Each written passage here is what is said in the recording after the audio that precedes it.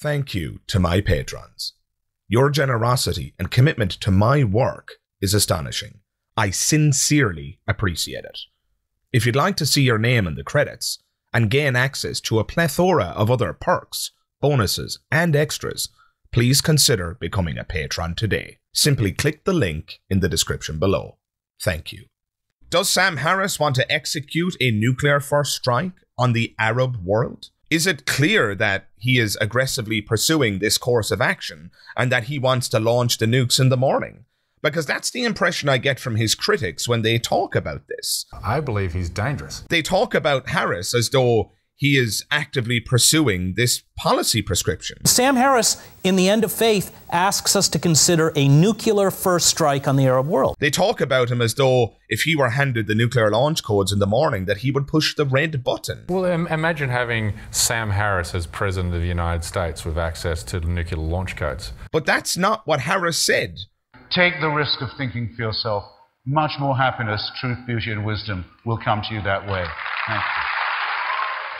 Hey everybody, Magic Skeptic here, and you're all very welcome to another episode of A Magician's Thoughts. Up for today, guys, is a topic that I've been wanting to address for a very long time. And speaking of long times, those of you who are long-term viewers of my content will no doubt have heard the name Sam Harris. I don't think it's any secret that Harris has had an influence on my thinking, particularly when I was a younger man and when I was deconverting from Catholicism. I think it's fair to say that Harris helped me to see the light. So yes, Harris has had an influence on my thinking, but that doesn't mean that I agree with him on everything. In fact, I've made videos on this channel in the past which explain my disagreements with Sam Harris. But those disagreements are purely academic. The same cannot be said for the critique that is the subject matter of this video. The question is, does Sam Harris want to execute a nuclear first strike on the Arab world? Because that is what his critics allege. Now, you may be wondering, why the hell am I covering this 20-year-old allegation now? And the answer is simple. My reason for covering this allegation is that it serves as an exquisite example and case study of political bias and the complete and utter failure of skepticism. So, if for no other reason, covering this allegation will help to refine mine, and by extension, your skeptical toolkit. But I digress. Before we go any further with this video, just so that we know where we are, just so that we know what we're dealing with, have a listen to the following compilation of clips, just so you can get a flavour of this critique that has been levelled at Harris. Take a look. Let's talk about one thing that is on everybody's mind when it comes to the issue of Sam Harris. This issue of the nuclear first strike. This is the issue that Sam and his supporters point to most often for he is so misrepresented. By the way, quick sidebar here on, has there ever been a critic of Sam Harris who has not been accused of misrepresenting him? That's a literal question. I'm not sure there is.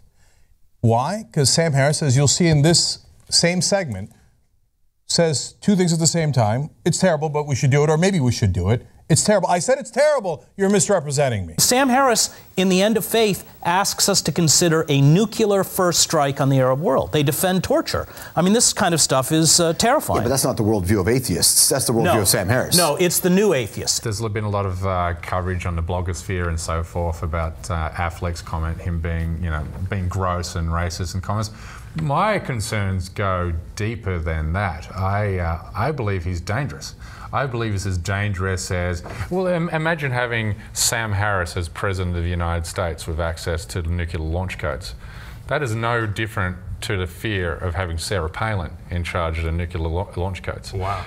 This is a guy that has a binary worldview, us versus them, good versus bad, has already said that would support possibly a nuclear first strike on the Arab world, has already said that it's justifiable in some instances that you may kill people for just having bad ideas. Now, think about that for a moment. Where has that happened before in the past in history? Soviet Union. You know, Mao Zedong, when he invaded Tibet, said to the Dalai Lama there, religion poisons everything and we're going to kill all the religious people. Bill Maher and his acolytes are as historically and culturally and geopolitically ignorant as any Christian fundamentalist that you will ever meet. So there you have it, folks. You heard it from the horse's mouth. These three thinkers, and I use that word liberally, have laid out the accusation. Sam Harris wants to execute a nuclear first strike on the Arab world. Sam Harris, in The End of Faith, asks us to consider a nuclear first strike on the Arab world. And because of this, we shouldn't take him seriously. In fact, we should be very, very worried. One thing that is on everybody's mind when it comes to the issue of Sam Harris, this issue of the nuclear first strike. Sam Harris is dangerous, a dangerous thinker. I believe he's dangerous. Who we should dread if he ever gets into the Oval Office and gets access to the nuclear launch codes. Well, imagine having Sam Harris as President of the United States with access to the nuclear launch codes. We hear the message loud and clear. Is there any substance to these allegations? Well, guys, these allegations originate with Sam Harris's very first book, The End of Faith. So the question is, what exactly did Sam say in his book that has led these thinkers to the conclusion that he's a genocidal maniac? Well, who better to clarify that than Sam Harris himself? What we're going to do here, guys, is dive into the text itself. We're going to read a very short segment, the segment which is the root of these allegations. Let's read through it and see if these allegations hold any water. And I quote, "It should be of particular concern to us that the beliefs of Muslims pose a special problem for nuclear deterrence. There is little possibility of our having a Cold War with an Islamist regime armed with long-range nuclear weapons. A Cold War requires that the parties be mutually deterred by the threat of death. Notions of martyrdom and jihad run roughshod over the logic that allowed the United States and the Soviet Union to pass half a century perched, more or less stably, on the brink of Armageddon. What will he do if an Islamist regime, which grows dewy-eyed at the mere mention of paradise, ever acquires long-range nuclear weaponry? If history is any guide, we will not be sure about where the offending warheads are or what their state of readiness is, and so we will be unable to rely on targeted conventional weapons to destroy them. In such a situation, the only thing likely to ensure our survival may be a nuclear first strike of our own. Needless to say, this would be an unthinkable crime, as it would kill tens of millions of innocent civilians in a single day, but it may be the only course of action available to us, given what Islamists believe. How would such an unconscionable act of self-defense be perceived by the rest of the Muslim world? It would likely be seen as the first incursion of a genocidal crusade. The horrible irony here is that seeing could make it so. This very perception could plunge us into a state of hot war with any Muslim state that had the capacity to pose a nuclear threat of its own. All of this is perfectly insane, of course. I've just described a plausible scenario in which much of the world's population could be annihilated on account of religious ideas that belong on the same shelf with Batman, the Philosopher's Stone, and unicorns. That it would be a horrible absurdity for so many of us to die for the sake of myth does not mean, however, that it could not happen. Indeed, given the immunity to all reasonable intrusions that faith enjoys in our discourse, a catastrophe of this sort seems increasingly likely. We must come to terms with the possibility that men, who are every bit as zealous to die as the 19 hijackers, may one day get their hands on long-range nuclear weaponry. The Muslim world in particular must anticipate this possibility and find some way to prevent it. Given the steady proliferation of technology, it is safe to say that time is not on our side. So, what do you think, dear listener? Does Sam Harris want to execute a nuclear first strike on the Arab world? Is it clear that he is aggressively pursuing this course of action and that he wants to launch the nukes in the morning? Because that's the impression I get from his critics when they talk about this. I believe he's dangerous. They talk about Harris as though he is actively pursuing this policy prescription. Sam Harris, in The End of Faith, asks us to consider a nuclear first strike on the Arab world. They talk about him as though if he were handed the nuclear launch codes in the morning, that he would push the red button. Well, imagine having Sam Harris as President of the United States with access to the nuclear launch codes. But that's not what Harris said. You want to do a nuclear first strike on the Muslim world. Right. Is that true, Sam? No, alas, it's not true. Okay. Harris, in this passage, is very obviously talking about a specific scenario. It's almost like a trolley problem. There are a couple of passages in my first book, The End of Faith, where I talk about how a certainty about paradise and about martyrdom as the best way to get there just destroys the logic of nuclear deterrence, of mutually assured destruction. All I was talking about is how the kind of game theoretic logic of nuclear deterrence that we lived, however precariously under, with the Soviet Union falls apart once you admit to yourself that it's possible that truly suicidal religious maniacs can get their hands on these weapons. And so all I was calling for is our awareness that that really is a game changer, and we have to avoid that at all costs. He's talking about a very precarious situation where we might have to act first out of self-preservation. This isn't difficult to understand. Sam Harris isn't recommending as a general policy prescription that we should drop nukes on Arabs. He's not recommending as a general policy prescription that we should nuke out of existence Muslim-majority countries.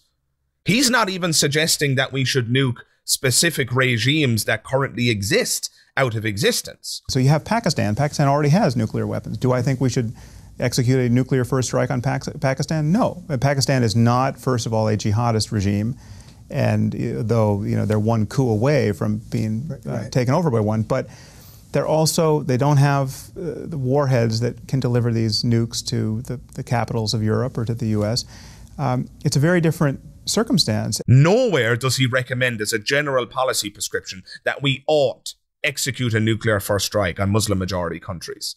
And yet, if you listen to his critics, that's exactly what they imply. Sam Harris, in The End of Faith, asks us to consider a nuclear first strike on the Arab world. I believe he's dangerous. They leave out all of the specifics. They leave out all of the context and the detail, which illuminates the reader in terms of Sam Harris's goal, in terms of his intent, in terms of what he was attempting to convey. I don't want 10 million innocent civilians killed in America. I don't want them killed in Tel Aviv, and I don't want them killed in the middle of the Middle East. It doesn't make it any better that there are 10 million innocent Muslim civilians. Unless, of course, you think they're all kind of Islamist anyway. What difference does it make? Sam Harris is clearly talking about a specific scenario. He is not, even for a second, recommending a general policy prescription about how we ought treat the Muslim world or the Arab world more generally. Despite this, Harris's critics continue to insist that Harris is, in fact, a bloodthirsty anti-Islamic bigot. For example, Sam, according to Cenk, apologizes for his genocidal bigotry by calling it a hypothetical. Oh, I'm just engaging in a thought experiment, says Cenk, trying to malign Sam Harris and make it look like that he's simply trying to provide cover for his bigoted point of view. Now, this is one of his famous thought experiments. I'm just saying. But this is what moral philosophers do. All I was talking about is how the kind of game theoretic logic of nuclear deterrence that we lived, however precariously under, with the Soviet Union falls apart once you admit to yourself that it's possible that truly suicidal religious maniacs can get their hands on these weapons. Moral philosophers engage in moral hypotheticals all the time, and those moral hypotheticals often involve unthinkable scenarios. For example, trolley problems are very popular in moral philosophy, guys. They usually take the form of a number of people are tied down to a track, there's a trolley coming down the line, it's going to roll over these people and kill them. But luckily, you're standing there and there's a lever that you can pull in order to divert the trolley or the train. Unfortunately, though, if you pull the lever and divert the train, it will kill a single person who's tied down on the alternative track. Needless to say, this is a terrible situation. And while the utilitarians among you will no doubt point out that the answer is simple, that is, we must pull the lever because doing so saves 3 lives at the expense of 1, the reality is much more complicated than that. Do you really want to be personally responsible for the death of that single individual on the alternative track? Because you would be responsible by pulling the lever. I can complicate this even further by changing the scenario and making it such that the person on the alternative track is your closest loved one. Suddenly, your utilitarian instincts go out the window. Is it still obvious that you should pull the lever? You're still saving 3 lives at the expense of 1, but if that 1 life is somebody that you hold dear, suddenly pulling the lever isn't so obvious anymore. And that's just one variation of the trolley problem. The other variation involves a fat man standing on a bridge above the track, and the question is, should you push the fat man? Exact same moral principle is involved. When you push the fat man onto the track, it stops the trolley proceeding, and then you save the lives of 3. But the point is, guys, moral philosophers engage in these kinds of moral hypotheticals all the time. That's why I've shared the trolley problem with you. Moral philosophers do this literally all the time. Jenk's equivalent, if they were to listen to Sam talking about the trolley problem, would say, oh, Sam is just masquerading his bigotry in the form of a moral hypothetical. Now, this is one of his famous thought experiments. I'm just saying. Sam just really wants to kill fat people. He just really wants to push fat men off of bridges. Sam Harris, in The End of Faith, asks us to consider a nuclear first strike on the Arab world. He's murderous and bigoted, and he just wants to wipe out people who are overweight. I believe he's dangerous. How dare he hide his obvious bigotry in this moral dilemma? How dare he present his bigotry and try to hide it in the form of a moral question or in the form of a thought experiment?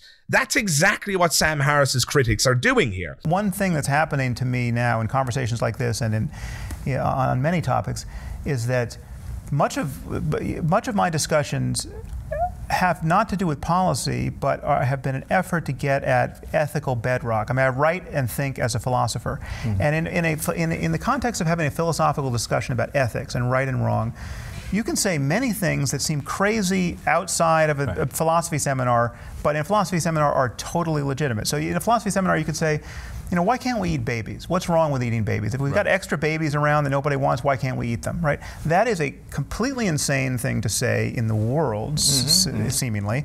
That's the kind of thing that if quoted out of context, you know, if Glenn Greenwald decides to tweet, you know, Sam Harris can't figure out why we can't eat babies, right? It makes me look like an asshole.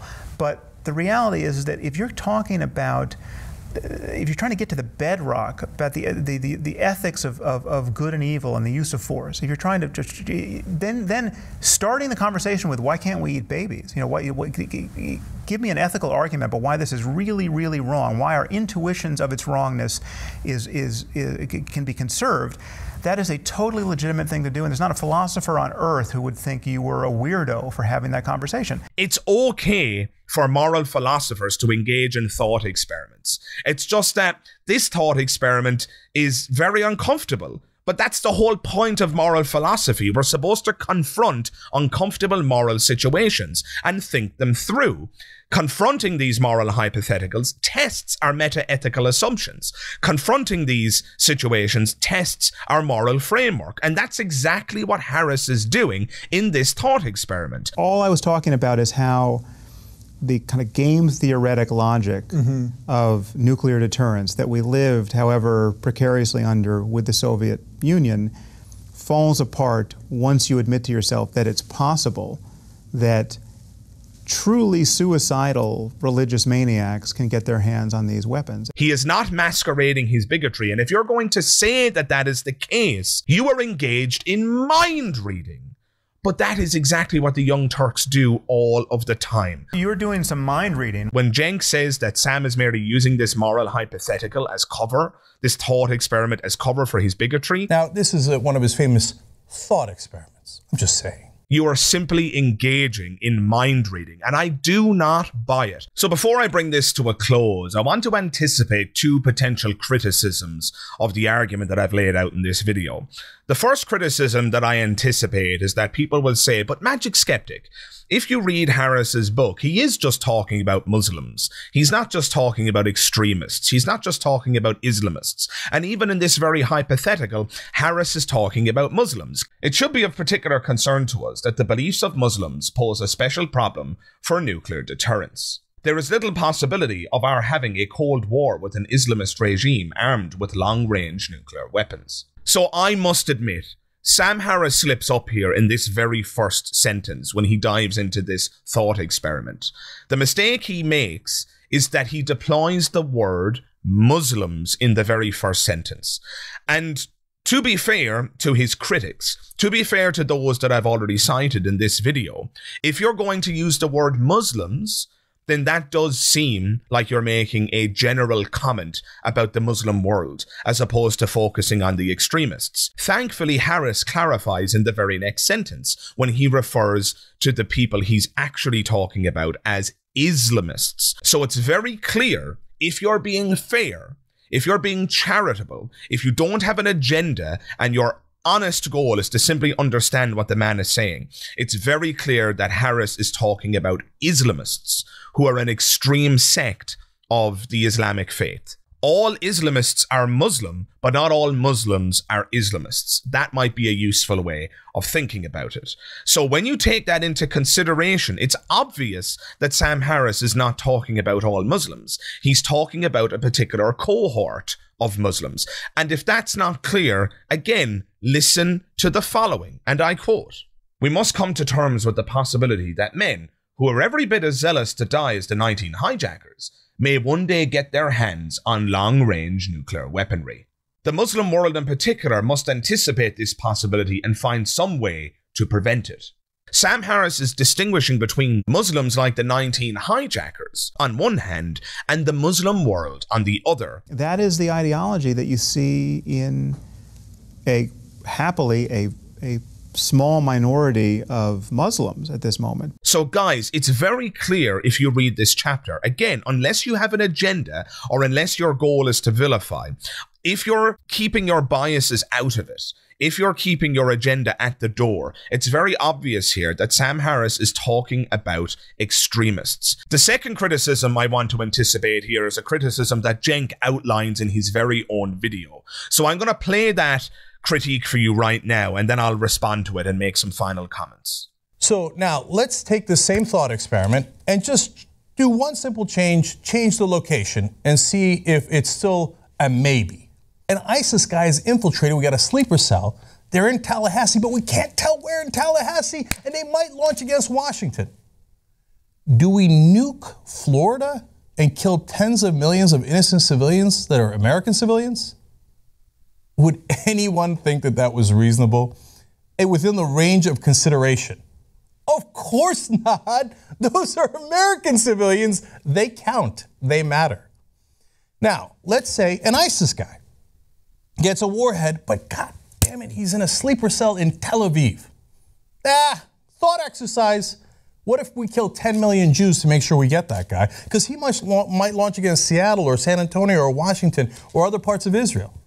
This is a terrible thing to bring up as a maybe. I don't want 10 million innocent civilians killed in America.